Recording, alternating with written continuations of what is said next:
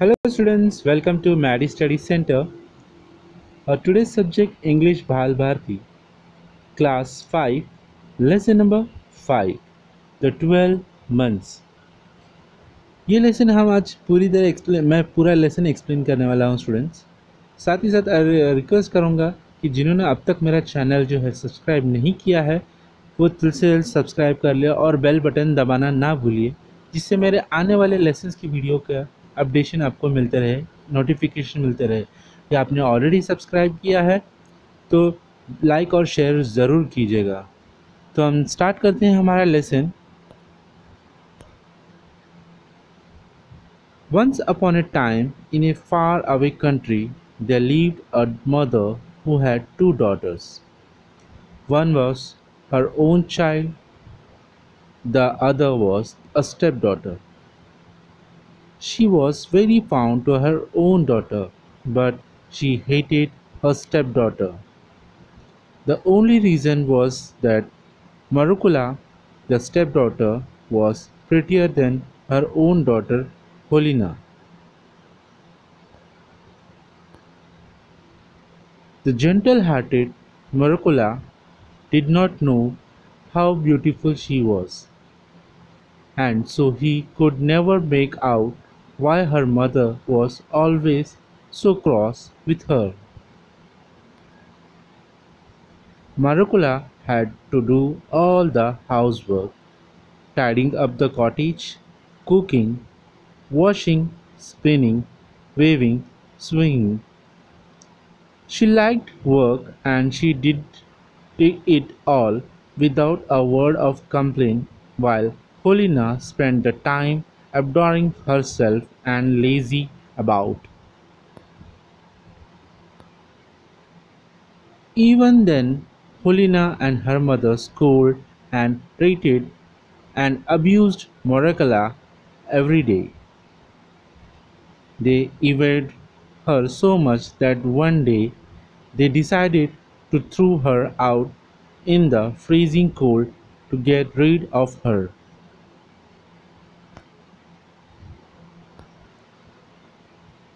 Go, Moracala, get me some violet from the forest.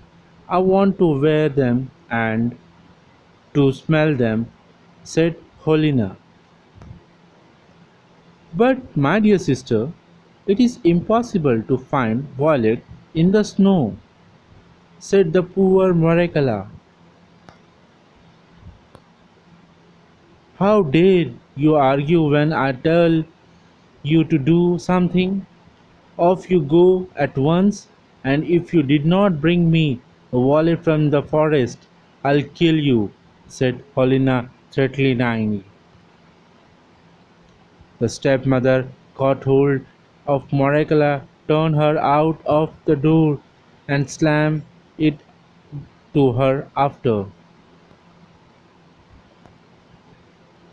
Moracala went to the forest and wiping brightly. The snow lay deep and there wasn't a human footprint to be seen. Moracala wandered about for a long time. At last she saw a light in the distance. She went towards the glow, which came from the top of the mountain. A big fire was burning there.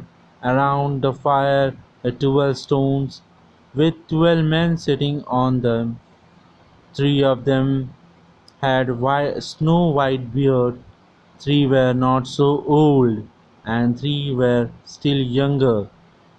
The three youngest were the handsomest of them all. They were not speaking, but all sitting silent. These 12 men were the 12 months. Then Moracala was frightened. She stood still for a time in a terror, but growing bolder, she went up to them and said, Please, kind sir, let me warm my hands at your fire. Great January annoyed and asked her why you have come here, my dear little girl. What are you looking for? I'm looking for Violet, answered Morecala. This is not time for looking for Violet, for everything is covered with snow, answered by great January. Yes, I know. My sister Helena and my stepmother said that I must bring them some wallet from the forest. If I didn't bring them, they'll kill me. Tell me, father, please tell me where I can find them. Then the march took the high seat upon the stone and waved a club. Club, students, means it's a stick over the fire. The fire blazed up, the snow began to melt, the tree began to burn, and the ground was covered with the grass and springtime. Here you can see the purple color, violet color flowers is growing on. The Morecla picked them joyfully. Still she had two big bunch in the take and thanks the month with all her hearted and screamed to merrily home. Helena and stepmother wondered when they saw Morecla bringing the wallets. They opened the door to her, and scent of wallet filled all the cottage. "Where did you get them?" asked Helena skilfully.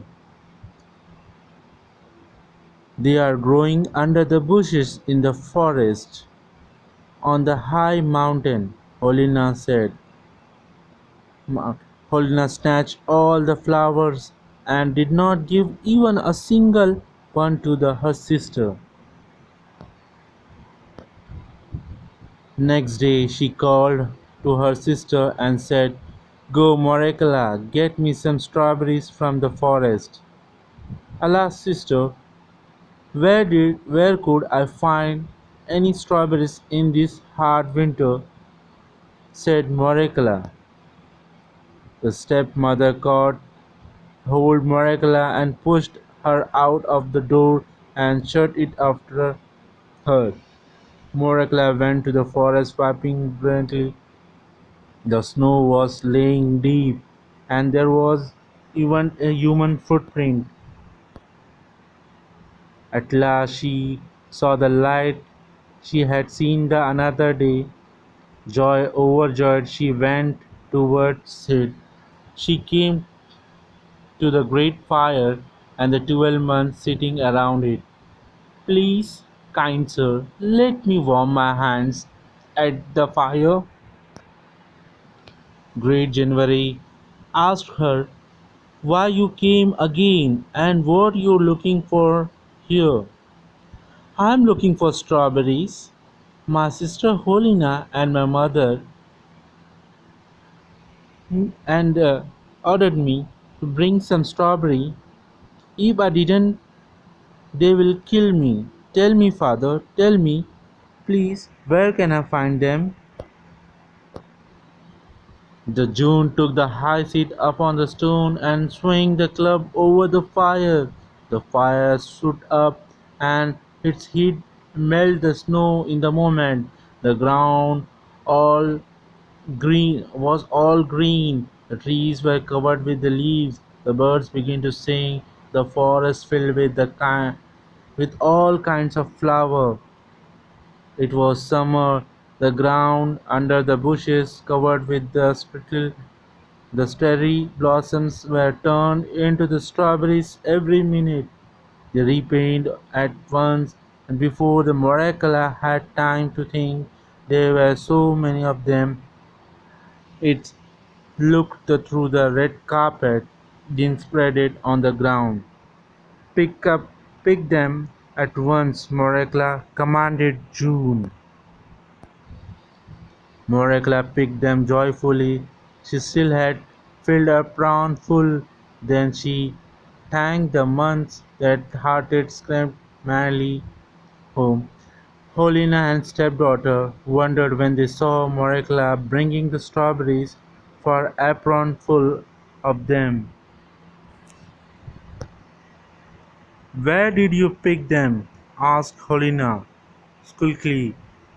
There are plenty of them growing in the forest on the high mountain.